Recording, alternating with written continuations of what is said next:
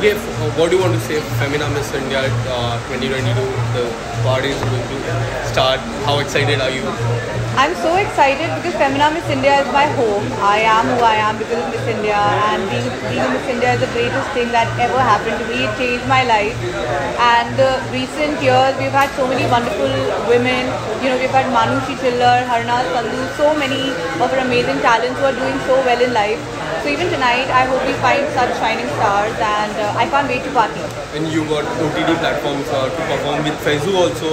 That series have been very good.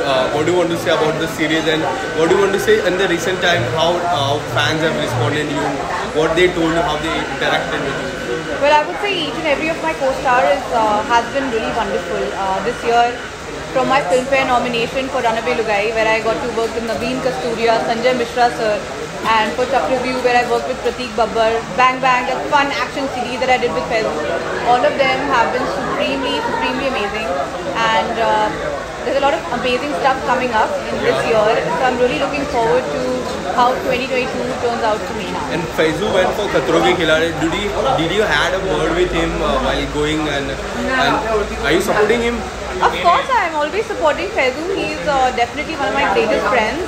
And yes, we did meet. Actually, we bumped into each other at the gym, and we discussed about Khatron Ke Khiladi. And I really hope he wins. I hope he gets the trophy. And I'm already so proud of him for coming so far in life. You know, the path that he took was such a difficult one, and he's really, I think he's a shining star, and I wish him all the best. And what kind of project that you are looking forward, like OTT, music albums? Because usually people do music albums a lot. Well, I can just say that a very big surprise is coming your way very soon. Okay. And my next release is mostly a Netflix show that comes out in a few months. Can't talk much about it, but we've shot it and we're ready to release it soon. So I'm looking forward to that. And what do you want to say about your look? You're looking very beautiful.